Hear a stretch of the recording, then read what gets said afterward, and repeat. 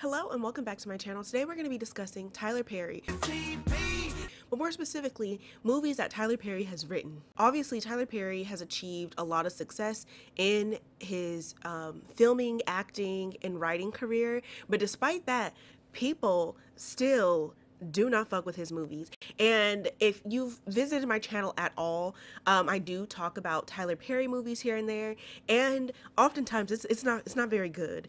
Today we're going to be discussing, I guess, why people don't like his movies, and kind of talk about not each movie. We're not going to be discussing every single one, but I guess, like, for me, what are like a few key highlights, movies that I actually enjoy watching, but for me that are still problematic. So and I'll be honest, I did I won't say zero research. I always gotta like have an idea of what we're gonna be talking about before talking about it, so we're both not in here blind. But in doing mild research, I've found, and just like honestly hearing from other people, and it's mostly people within the Black community that you'll find has issues with Tyler Perry movies.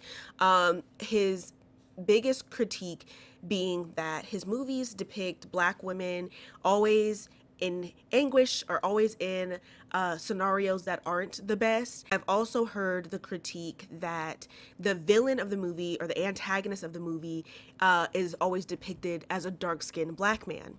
Which, if you know anything about colorism in the Black community, that type of depiction is very harmful.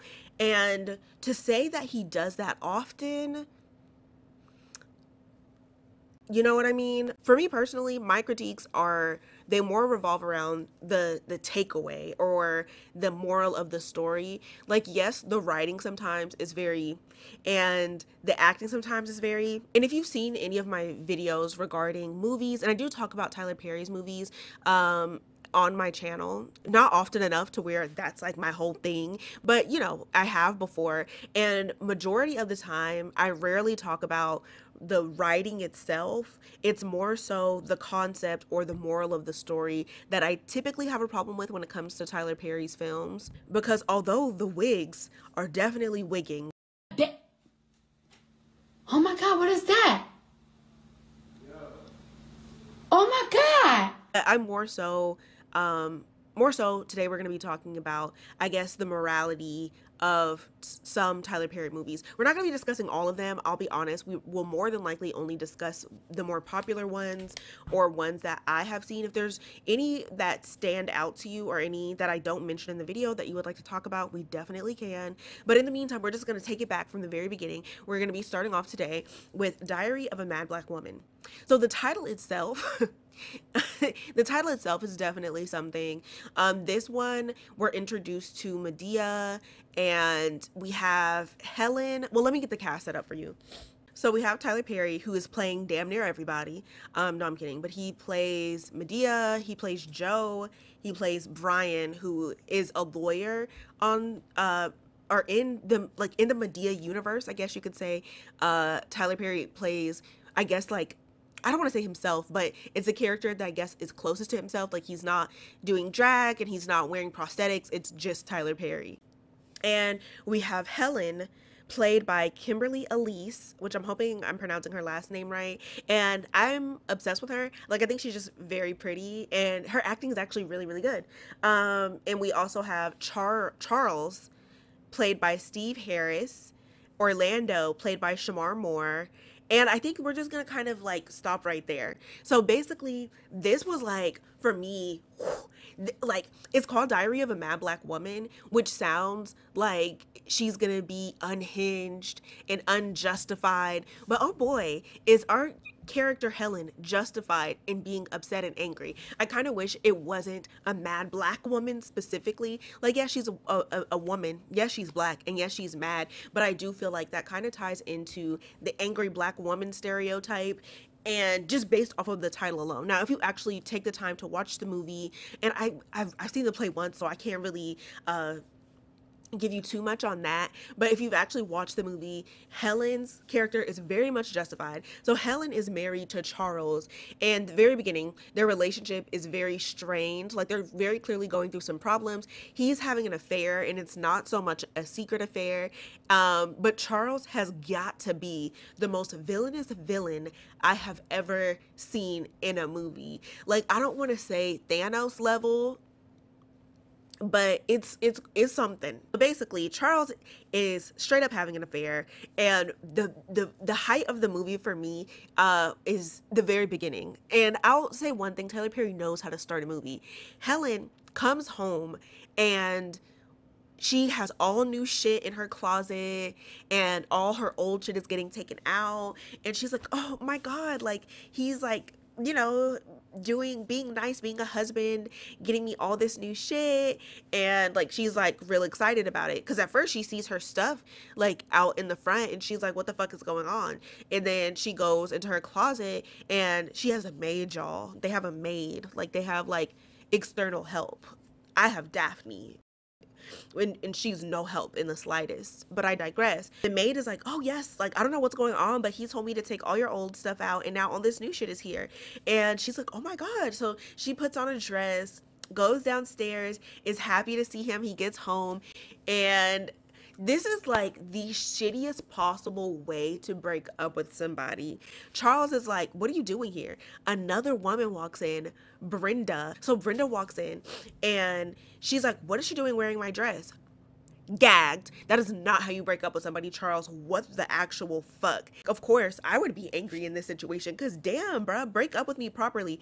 Packing up all her shit and having it out in the front is crazy work, crazy business. He just calmly drops a bomb that he has kids with Brenda. Like, this is the bullshit that I'm talking about. Villainess, just bad, not a good dude at all. And so he quite literally drags her out of the house, because how do you respond in a situation like that other than hysterically? Because I don't know what I would do. I would have to leave the premises. Otherwise, nobody's leaving the premises. They're leaving the premises in an ambulance. We would be turning names into hashtags. You know what I mean? Mothers will be wearing blacks at the funeral. Like, it would have gotten really bad if I were to be in a situation like that. Yes, he quite literally drags her out of the house, and he drags her out of the house. There's a U-Haul guy there, Shamar, who is Shamar Moore, who is playing Orlando, who has the most horrendous wig that you have ever seen. And they should have honestly just left him bald. He's so handsome bald. So handsome bald, but they gave him a wig. And you know what?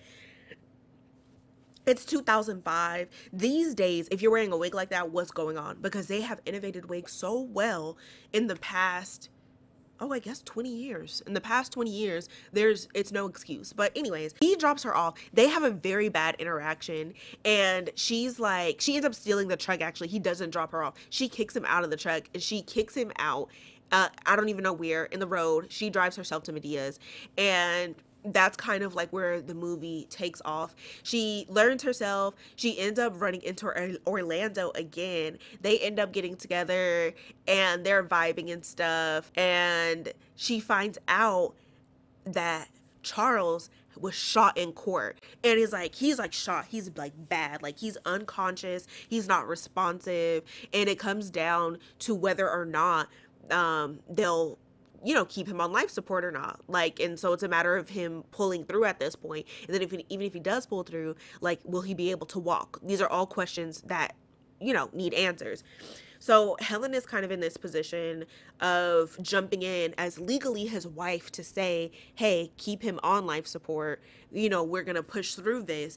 And Brenda's bitch ass folded like a damn piece of origami and was like, pull the plug on him. And luckily, he got lucky that Helen was legally still his wife, because she was able to tell the doctors to, you know, keep him on life support so he has a fighting chance. But this bitch was like prepared to pull the plug on him, like Brenda. So Helen helps Charles recover, and you know, and during helping him recover, like, one, he's still treating her like a dick. Like, he's like, where's Brenda? Where are my kids at? Like, why are you here? Why are you even here? And then she just snapped. She went from being a caregiver and trying to like genuinely take care of him, but I think she still had all that animosity just barreled down in her, because mind you, he cheated on her, had a kid on her, dragged her out of their house, and she just snapped. She snapped. She starved him.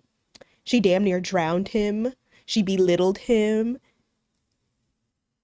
Like I said, I feel like she needed to heal from that, because that is traumatic as shit. That whole thing, from one, him dropping the bomb at her, that he's kicking her out, get like, this is how you tell somebody you want a divorce, like, no papers. I felt like it would have already been low if he had papers served to her, but I would rather that than you bring the other woman into the home, my home, throw all my shit out in the front. Like, what is going on?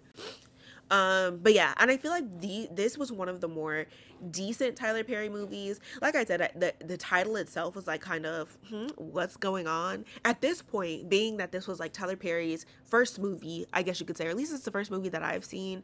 It, like, according to Google, this is the first movie, like, film, not a play, but a film.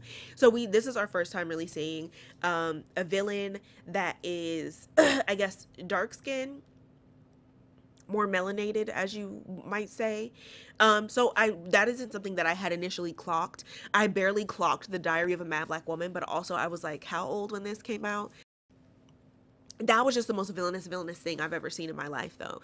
And like I said, it was one of Tyler Perry's more enjoyable movies. I think because it was like the first one out the gate. It was like a cast, you know what I mean? Talking about this right here. Never forget about that. Melanated, solid. It was very just, I guess, entertaining with all the dramatics. So yeah, and I feel like this is where it's like a matter of preference and niche, where it's like, if he writes dramas and writes about like family drama and stuff, I feel like it's fine. I think it's instances where it's like, okay, his movies are predominantly black, so it's like it kind of becomes confusing, where it's like, not confusing, but it's like, how do you want him to write his very particular niche? And it's like, I get that people are like, we need more representation of black women in safe spaces, being soft and being depicted that way in films, and I completely agree with that. I just don't know if that's something that can be put on one person whose niche seems or appears to be drama, you know what I mean? So like, that's one thing that I'll give Tyler Perry, like, you know, grievance on, or not grievance, well, I'm understanding of that. However, there are some movies that Tyler Perry has done where it's not just black women in shitty situations, because, you know, people are in shitty situations all the time, and if your cast is going to be made up of people of color, then it is what it is. That's just what it's going to be.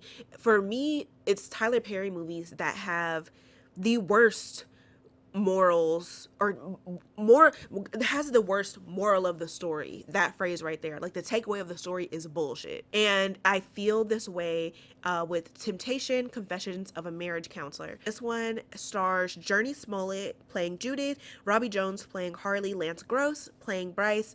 Kim Kardashian is in here too. I remember everybody was on her ass when this came out, because the acting was, you know what I mean? I felt like she did okay for somebody that doesn't act. We have Brandy playing Melinda, Ella Joyce playing Sarah. So Judith and Bryce are a young couple. They move into the city. They're starting their prospective careers. All they have known as far as relationships and romantic relationships go is each other. So that being said, situations like that, I feel like could either be really, really good or really, really bad. Judith and Bryce were the latter, unfortunately, in that situation. So Judith is working at a matchmaking company, and Bryce is working at a retail pharmacy, or like he's working at a pharmacy, because his goal is to own his own pharmacy. So they're both young, they both have their own goals, and they're just really starting out in life.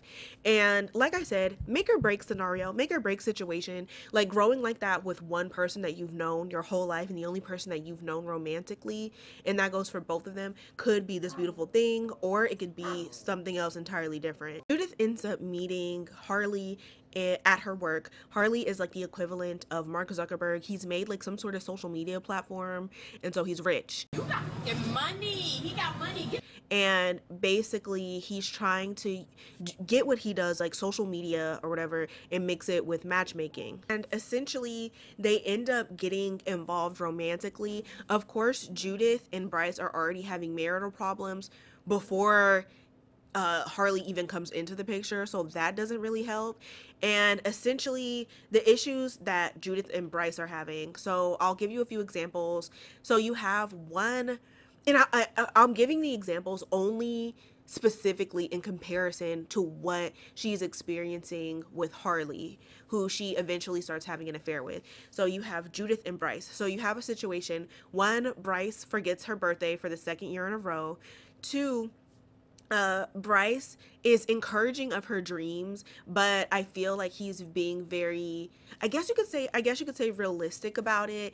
Like, he's like, yeah, you know, like, your job sucks, but just grind it out. And then in the next decade or so, in the next 10 years or so, you know, then you can start your own practice. And then, you know, we're just getting settled in. Like, it's like encouraging and discouraging at the same time. Like, he's not telling her that her dreams aren't possible, but he's also like, she's expressing that she's like miserable at her job, and he's telling her it's going to be a good while before she should even be thinking about starting her practice as a marriage counselor.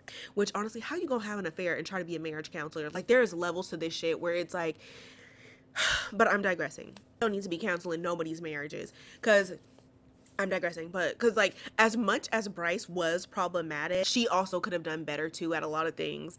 You know, not cheating, the fuck. But I'm digressing. So anyways, so there's also a scenario where Bryce and Judith go out to dinner. There's a group of boys speaking disrespectfully to Judith, and she, of course, speaks up for herself and defends herself. But Bryce is like, just get in the car, come on, just go, let's just go. And doesn't really say anything about it, doesn't really say anything to her about it, doesn't really defend her either. And his logic was, they could have had a gun, like, they could have, you know, they could have hurt us. And she felt like she wasn't safe, which I can totally understand. I can understand both perspectives of this situation. And because as much as I would want my partner to defend me in a situation like that, one, because I feel like that also sends out a message to, you're allowing other people to disrespect your partner. And I don't care what situation it is. If there's a situation where I have to defend my husband, like if some girl, like for example, if a girl is like putting hands on him and he can't hit her back, I mean, he could, but hopefully the dude I'm with wouldn't want to hit her back. I jump in, tag me in, Bookie, I got you, because that's not gonna fly. And I would also want him to defend me in situations where if a man or somebody was approaching me crazy, like, I know he has my back. I understand both perspectives, because Bryce's character wasn't an awful husband. He just I say he wasn't an awful husband because I don't believe that at all that he was intentionally trying to hurt his wife emotionally and make her feel like shit. I don't think that is what his intentions were at all. I think he did love her, but I feel like he was very comfortable in the relationship, but you should be comfortable in the relationship, but I feel like you also shouldn't take your partner for granted. Like, you treat them like how you did from day one. Otherwise, like, you know what I mean? It's kind of like, ugh. Like, I feel like you should never stop courting your partner. You should never stop pursuing your partner. Otherwise, you know, it could feel very mundane. Another thing that Bryce did that I thought was pretty bad, she was like trying to spice up their intimate life, I guess you could say. And to be fair, and this is where I say Judith has an issue too, because she didn't communicate these things very well. Like, in her mind, she was like, oh, like, I want to experience this and this with my husband.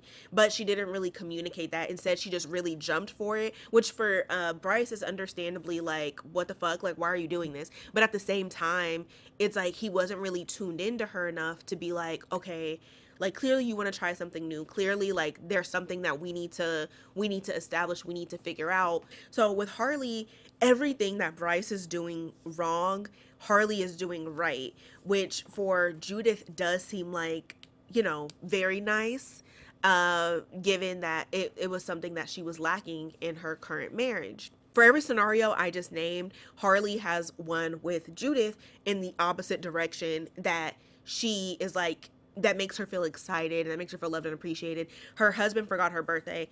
Harley sends her flowers to her desk for her birthday because they briefly discussed it. Like at one point, Harley was like, "How old are you?" And she's like, "Oh, I'll be da da da this Thursday. Like my birthday's this Thursday." He gets her flowers. Like from that brief conversation, he like sends her flowers. Her husband Bryce has known her their entire lives. They've known, they're sandbox lovers. They've known each other since they were kids, and this motherfucker has forgot her birthday 2 years in a row. Crazy. That is crazy. And I feel like it's one of those things that ties down to love language as well. Whereas like you have these two people, Judith and you have Bryce, they're not bad people despite Judith cheating. Like just omit that. Before she cheated, they're both not bad people. They're both very good people. They're doing the best that they can. None of them are intentionally trying to have anybody fucked up. They're just doing the best that they can. That doesn't necessarily mean that they should have been together. That one was so weird about the movie too, that kind of didn't make any sense, because I'm like, how does she want to be a marriage counselor and she can't properly communicate to her husband that there's something lacking in their marriage to the point where she feels like she needs to get it from somewhere else? Because let me tell you something, one thing that I cannot stand is somebody that cheats, is a cheater, because there are so many conversations that could be had prior to, like with their instance, like even when he forgot her birthday, she didn't say anything. She kind of just was like, you know, she didn't say anything. She was sad about it, but she just didn't say anything to him. I would have been like, look, you need to understand how crucial this is for me, as far as how you're giving love and how I'm receiving it right now. It's not lining up, you know, because he thinks that he's loving her by being loyal, going to work, you know what I mean? That type of thing, I guess you could say, which is great. That's like a good default. He has a solid motherfucking base. Like Bryce is so good, but there are things that I feel makes a relationship, and there are things that take it from being, oh, this is my friend who's a really good person, to this is my husband that knows how to love me and look after me and is the shit.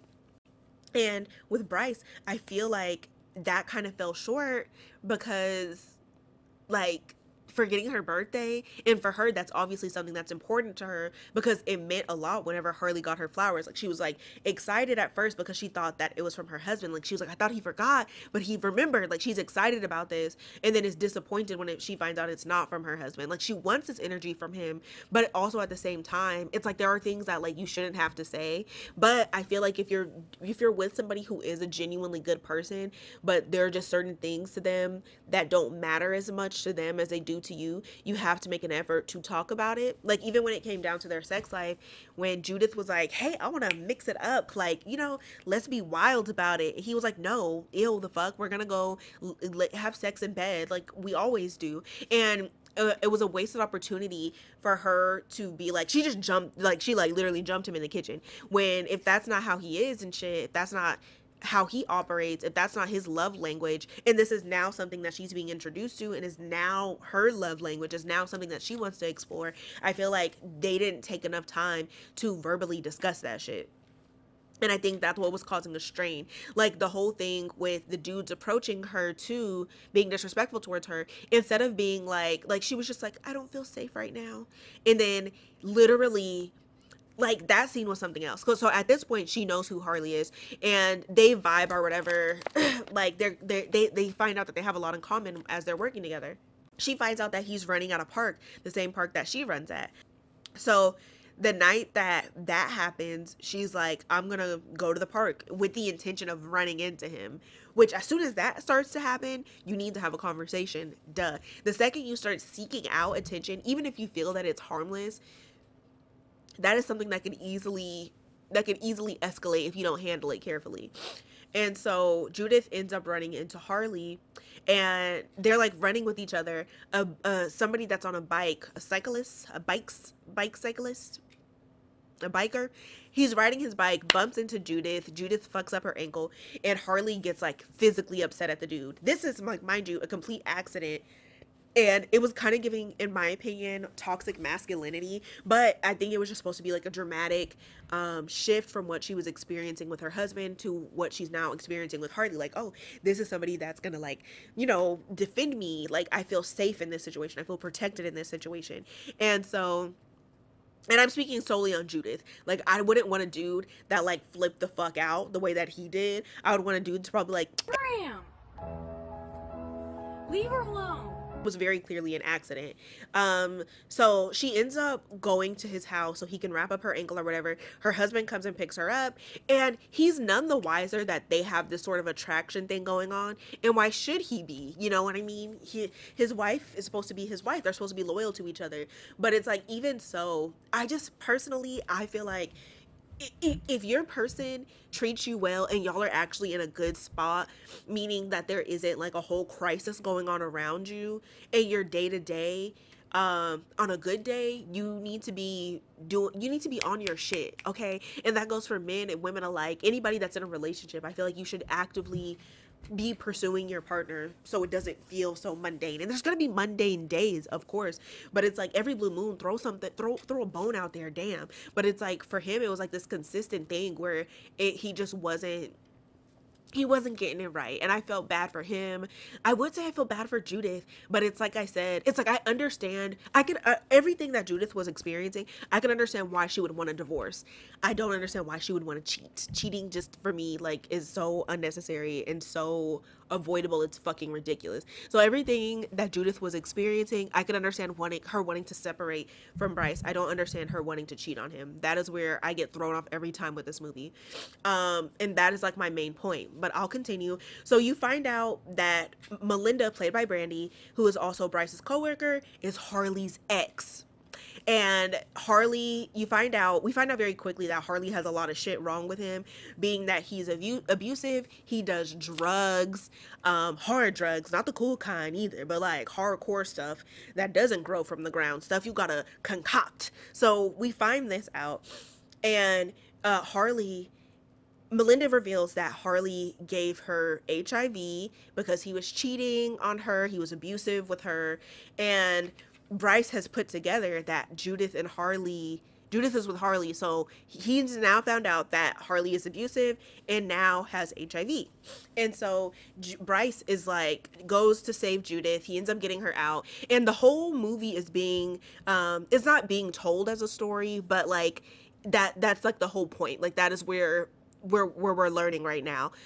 So in the beginning, there's a man and a woman. They're seeking counseling, and the counselor is telling the story of her sister Judith, which we find out that the counselor is actually Judith at the end of the movie. But it's this whole story being told. It's supposed to be a lesson, basically. And the lesson and the takeaway by the end of the movie is, I'm gonna stay with my husband and not have an affair. I'm gonna stop the affair and not cheat on my husband. I'm gonna stay with my husband. When it's just bullshit. That is so fucking bullshit. And this is what frustrates me so much about the movie, is because Tyler Perry, why in the fuck is that the takeaway? When it's like, you actually have two good people, and it's like, I feel like by somebody being a good person, that doesn't necessarily mean that they're good for you or that y'all are compatible in that way. And I think that that's what was so frustrating, and the fact that I feel like all of it required a bigger conversation instead of everything that happened. One, very unrealistic that Judith, who wants to be a marriage counselor, isn't communicating properly with her husband the things that she wants out of their relationship. Instead, she has an affair. Leaves him for Harley. What? Who very clearly has a lot of problems. And it's just like, it's so frustrating to watch. And it's so frustrating to watch the end of the movie because Bryce has remarried, he has kids and a family. Judith literally has HIV, which I know like there has been a stigma with HIV and stuff. Especially, I don't want to say especially during this time. Like, I know like now, like, who is it, Magic Johnson? Like, you know what I mean? Like, it's not extremely abnormal, incurable, but it's not like, it's no longer, especially if you have money, something that's like extremely life-threatening. But during this time, it wasn't implied that she was gonna die from it or anything, but like, you know what I mean? it just wasn't giving good vibes. It was giving my life is over. I'm gonna be alone forever. Like even at some point, Bryce tries to hook up with Melinda, and Melinda then reveals to him like, "No, we can't do that. I have HIV. I can't be with anybody because I have HIV. I'm gonna be alone. But it's okay because I've accepted the consequences of being with a man who was cheating on me." Like, huh? Like at one point, she literally said she was like, which is like I get like needing to put your head in a space of healing, and in order to heal, you have to forgive, you have to take accountability. There are things that you have to do to keep yourself from fucking jumping. And I think that was what Melinda was doing, where she was like, no, like, it's okay. Like, I'm taking my meds, and I knew that he was out cheating. And so she's like almost in a way taking responsibility for that. Um, Taking responsibility for her boyfriend cheating on her and giving her an STD. But I digress. And it like literally ends with Judith walking by herself, like limping to by herself just after picking up her meds and seeing her ex-husband with his new family. Like such a sad ending and such a shitty takeaway. Like I feel like the takeaway should have been like, for example, when you cut back to the scene of Judith in the counselor's office with the wife who was having an affair, instead of being like, wow, I'm gonna end the affair and stay in my relationship, instead of being like, wow, I would be like, my takeaway would be like, I'm gonna leave my husband and use condoms. Like that was my goddamn motherfucking takeaway. That was my takeaway. I'm gonna leave my husband and get tested with my next sexual partner. Like these are my takeaways here. But Tyler Perry's takeaway was, forget that y'all started off in a good spot. Y'all are both good people. Your love languages are completely different. Y'all are no longer compatible. Forget that. You could be out here with an STD and an abusive man. And it's like, and I feel like it was a comparison of bars. Like, okay, like the bar could be lower, so I'm going to settle for this situation. And I feel like that's unfair to your partner. That's unfair. It's just not a good situation. My least favorite thing. I hated that so much. And I really wish that was not the takeaway. I feel similarly about the next movie that we're going to talk about, which is Tyler Perry's Acrimony. So in the cast, we have Melinda, Robert, Sarah, June, but really our main focus needs to be Melinda, Robert, and Diana. So the movie goes back and forth between, or doesn't really go back and forth. It starts off in the present, goes back to the past, back to the present, like it does that type of thing. So there's multiple actors and actresses for each character. So the adult characters are played by, or Melinda is played by Taraji P. Henson, Robert is played by Lyric Bent, and then Melinda's character has sisters that we don't really need to get into. And then we have Crystal Stewart played by Diana Wales. So here's the setup and here's the scenario. So you have a young Melinda who is played by, oh, that is a unique name, Jonah Alexis. Essentially, here's what goes down. So Melinda meets a guy, and so let's start off. Melinda has anger issues. Point blank, bottom line. I feel like her character was justified for being upset. I don't justify at all how she chose to handle her emotions, though.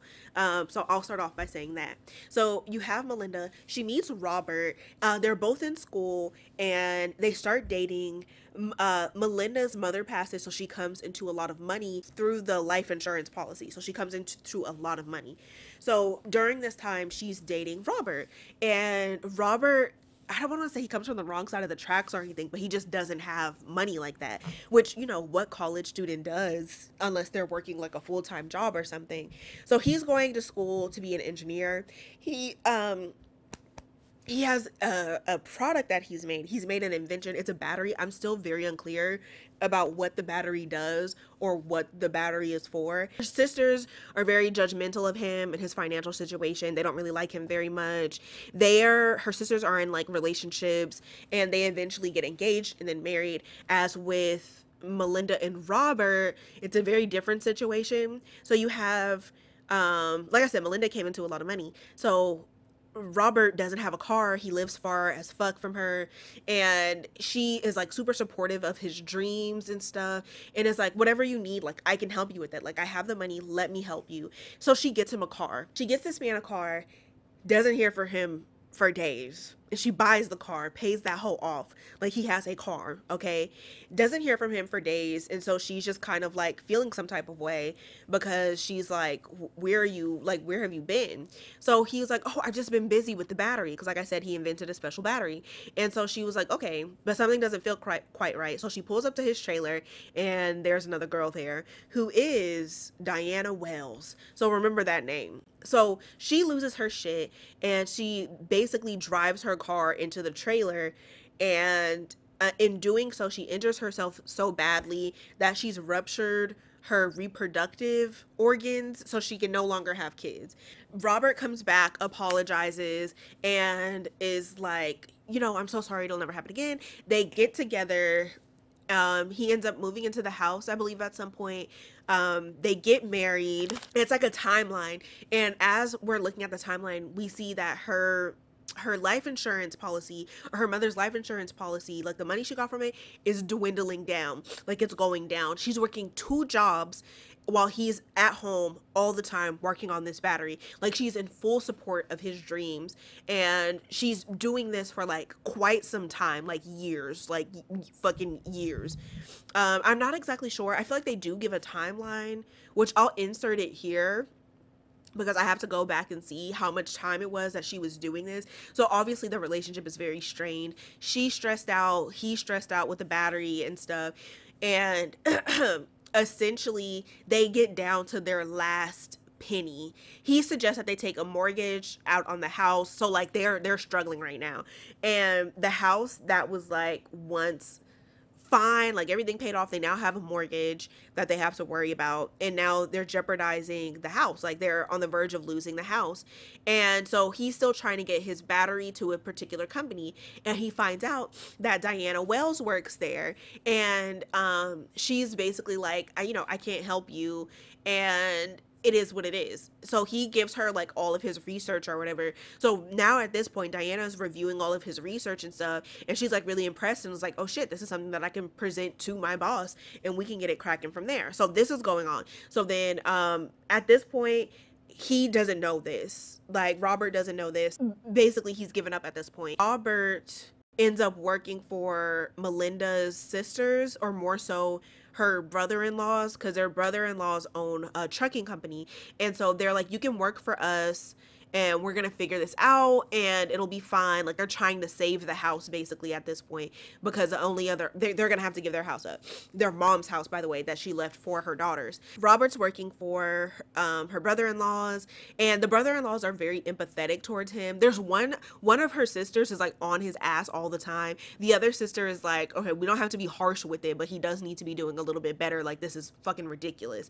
And in my opinion, yes, because it's like I totally get supporting your partner in their dreams and their aspirations, but coming down to your last dime, a conversation needs to happen well before then.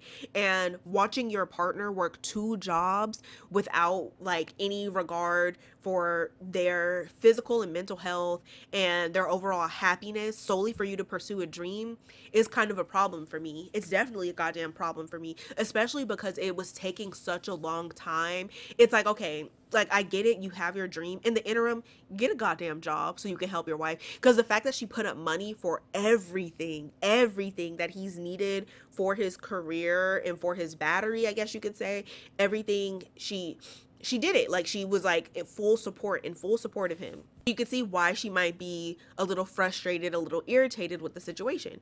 So fast forward, Robert is given a task at the job. He's like, the brother-in-laws are like, listen, this is a big client for us. You cannot be late for this delivery. You have to go. Like you have to be there on time and everything.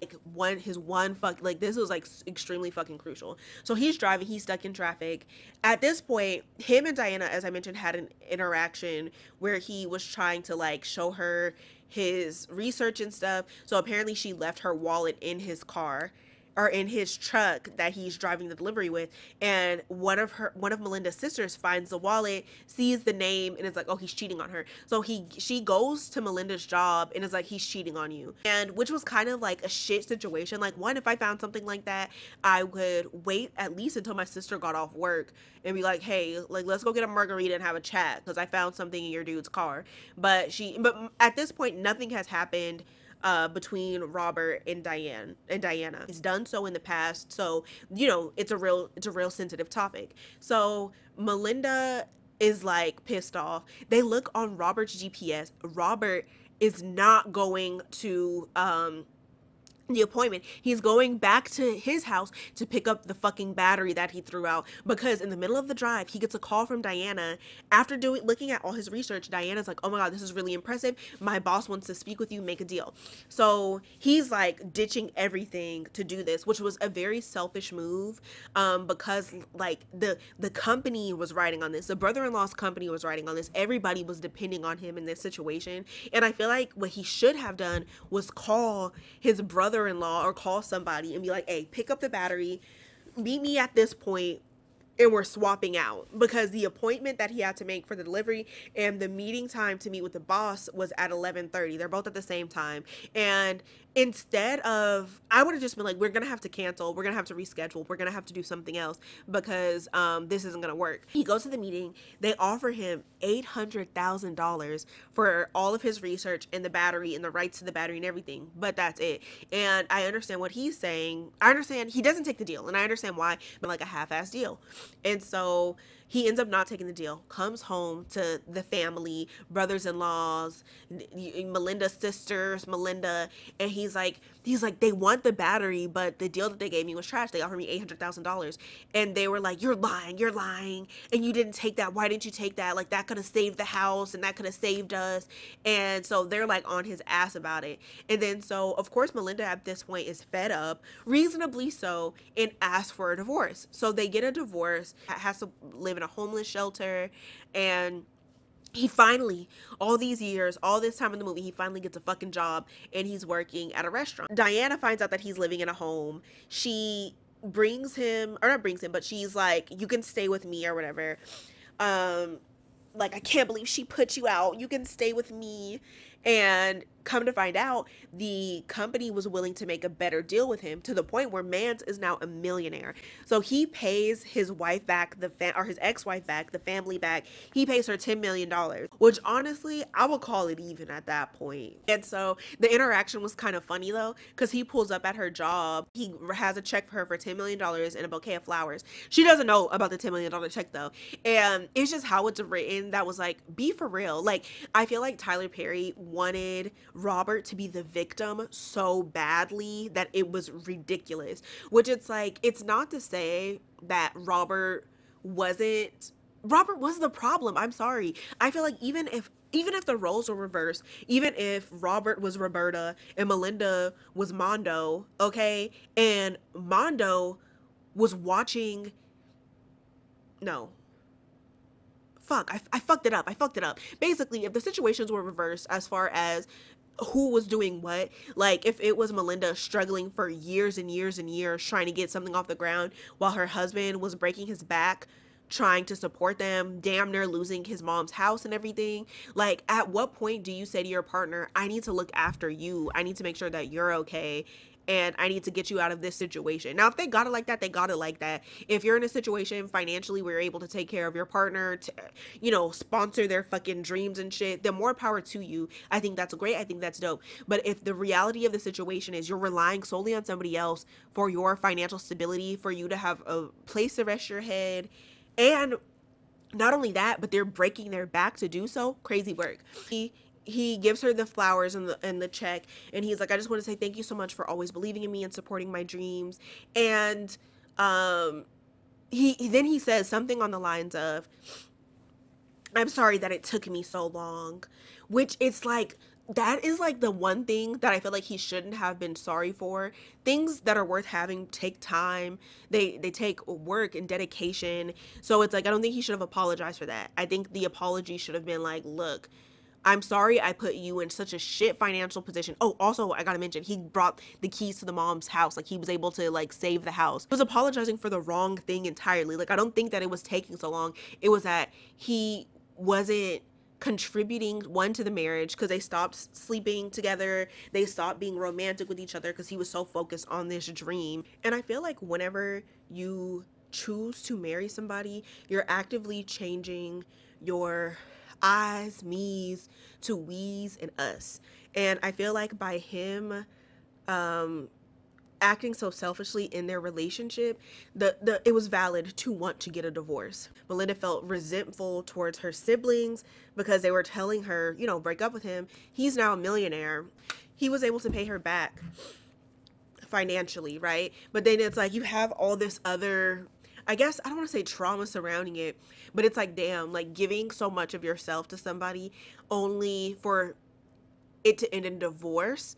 And not only that, so it gets worse. So she's upset with her sisters. She's like, I'm gonna go get him back, duh. And so she goes. Him, Robert, and Diana are now engaged.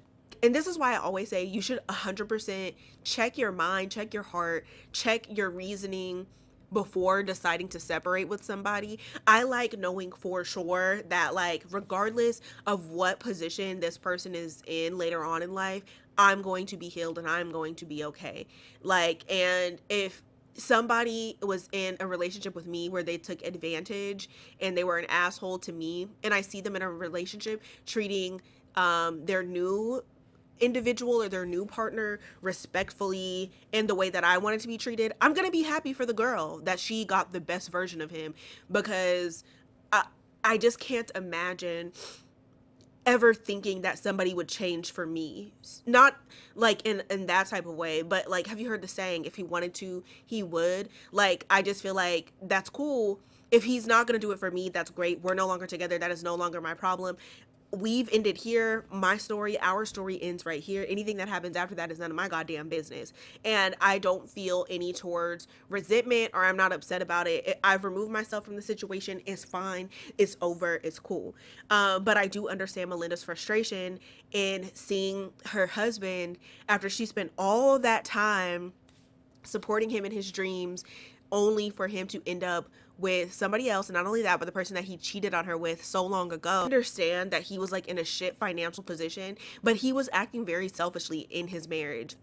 Putting your wife in a position, compromising your marriage for a dream that you have, it's a shit thing to do. And that's why I always say, like, you need to have your shit somewhat together, or at least be able to be considerate of your partner enough to say, okay, like, I know I want to pursue this dream and I know it's not possible. He wouldn't even have touched his fucking dream if Melinda wasn't in the picture.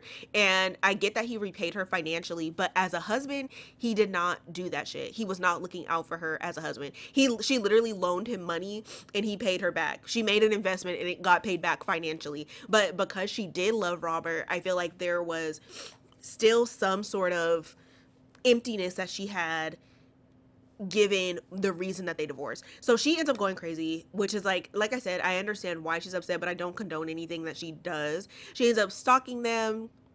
They end up getting married. She's like trying to sabotage the wedding and stuff. She goes and essentially is like, this is all your fault. She's living the life that I wanted. And he's like, you divorced me. And I was like, that irritated me as well too, because I'm like, I don't know if you've ever been in a position where a relationship is no longer suiting you and there are problems in the relationship that could be fixed. However, the partner that you're with isn't willing to put in that work to have it fixed. So you have to be the one to delegate and say, I have to leave. And it looks like you're the problem because you're the one ending the relationship, but really they're the problem because they weren't willing to put in the work to fix the problem.